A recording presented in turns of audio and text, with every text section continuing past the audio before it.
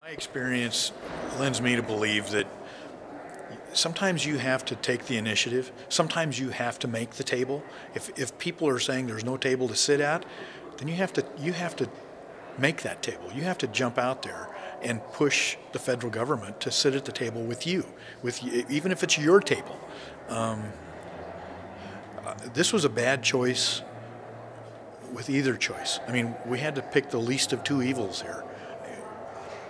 And my opinion is that we would have absolutely zero protection of Idaho people, of the citizens and the businesses in this state, had we not created our own position to do so.